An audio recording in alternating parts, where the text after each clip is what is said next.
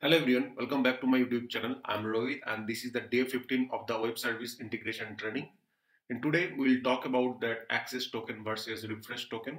So some of the colleagues asked me that what is the access token and what is the refresh token. And definitely for the integration, we definitely need to know that what is the access token and refresh token.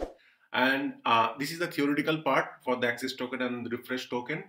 We will do some exercise also.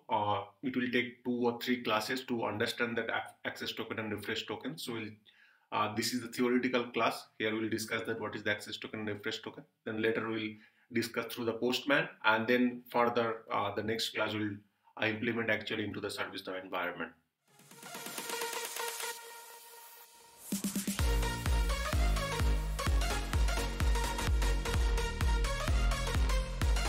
So let's understand what is the access token and refresh token. So I am just going through that the definition. So if you see this access token, a secure string that client uses to access protected resource. An instance issues access token to client that have a valid authorization grant. Each access token has specific scope, lifespan, and other attribute. Let's talk about the refresh token. What is the refresh token? A credential that have client use to obtain a new access token without requiring additional user authorization. An instance issues refresh token to a client when it is first authorized to have access token. So let's understand that in a layman language in a theoretical part. So let's say that you are accessing any of this application. So in our future, we are going to implement the Spotify integration. So Spotify app integration. In this Spotify app integration, let's understand this is the Spotify app in the right side. And this Spotify app is divided into the two parts. One is the authorization server, another is the resource server. So what is the authorization server and what is the resource server? I'll just quickly brief in a 1 minute. So authorization server is nothing but where all the user credential is stored. Let's say that username, user password, or maybe their mobile number and everything. And what is the resource server? In the resource server, let's take example for Spotify. It have a song, it have a playlist, it have a artist details. So all these called resource. So authorization means that to authenticate yourself to log into that particular application, whatever credential you need, that is stored in a particular server that we call the authorization server. And the resource server where actual the resource, let's say for banking where all the transaction, all the account details are stored, that is called resource. For Spotify app where all the songs available, all the artist available, all the playlist details available, that is called resource server. So basically for application we divide it into two server. One is the authorization server, another is the resource server. Why don't we mix that? Because during the login you need some extra security, but for accessing the resource you might need the less security. So that's the reason any application is divided into two parts. One is the authorization server and another is the resource server. So what will be happens in actual behind the screen when you log in to the first time? So when you log into the first time to accessing your application through the API, let's say that you are calling to the API for Spotify or anything, what will be happen once you call the first time, the Spotify or the particular application will be returned two things. One is the access token, another is the refresh token. Two token you will get that. One is the access token and second is the refresh token. Okay.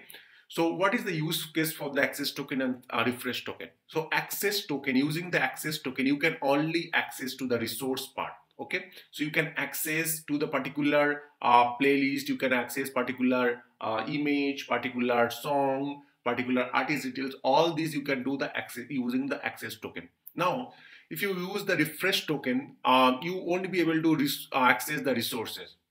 Using the refresh token, you can't access anything. Okay, on the resource server you can only use the access token, and only using the access token you can actually access the resource server. So if you see this example, client is passing the access token and then they are getting the protected resource details. So if you pass the resource token, you won't get that, nothing. So you have to pass the access token, and using the access token, you will get that some details. Now, the access token have some limitation, or you can say that some features that it will be automatically expired within certain time. It will be expired within the 30 minutes, within the 1 hour. That will be defined by the server. Okay, so this access token will be automatically expire within certain time. So let's say that within 1 hour, maybe within 30 minutes, or within that 2 days, this access token will be expire. Okay, why this access token will be expired? Because let's say that this access token is passed by someone, this access token is shared by someone, right? And then they can misuse for the long time. For the security reason, the access token will be automatically expire within a particular time frame. Let's say 30 minutes, or maybe 1 hour, or maybe 1 day. Okay. And now, once this access token is expired, if you try to access this resource, you won't be able to get that details, or you won't be able to access the resource because this access token is expired. Then how do you get the new access token? To get a new access token, you have to pass the refresh token to the authorization server, and you will get the access token. Let's understand one more time. So this refresh token will be only the purpose is the refresh token purpose is to get a new access token. So the purpose of the refresh token is to get a new access token. So for authorization server, you have to pass this refresh token, and once you pass this refresh token, you will get a new access token. Okay, so what will be happen once you get the new access token? You will pass this access token to this resource server, and you will get access that. You'll get the access to the music, or maybe the playlist, or everything, all the resources you will be able to access. So access token have a time frame that it will get, you will get this access token for 30 minutes or maybe 1 hour. After 1 hour, you won't be able to get that, you won't be able to access this resource.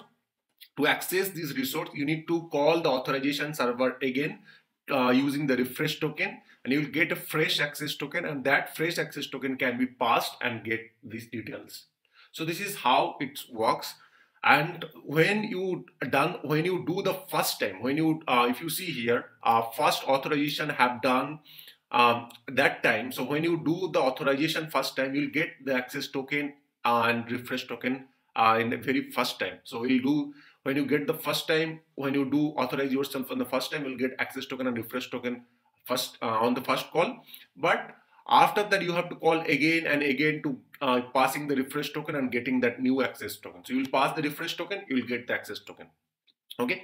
Now, what is the benefit? So benefit of this using the refresh token, that when you authorize yourself first time, you need to put your credential to authorize yourself. You need to pass your username, password, and everything. And once you pass these details, then only you will get the access token and refresh token. Okay. And now once you get the refresh token, using the refresh token, you can get that access token. You don't need to pass all these credential anymore. Okay. So you don't need to pass any credential. You will just pass the refresh token and you get the access token. So this is the benefit of the access token. So, okay. So that's it all about the access token and refresh token. If you have any question, let me know in my comment section. Thank you very much. Have a great day.